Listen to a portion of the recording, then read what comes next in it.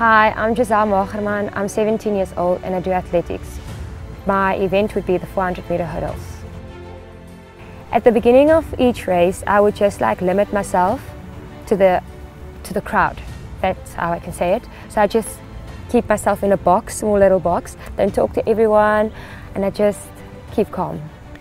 The thing that goes through my mind would be the goal, or my success to win, or just to beat my personal best. That would be it.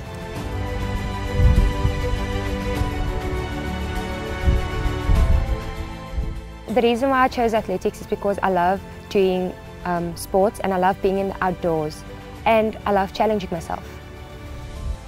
Winning this award would mean so much to me because it would be like a symbol of my hard work that paid off. I will be the next gold medalist at the Olympics in 2020.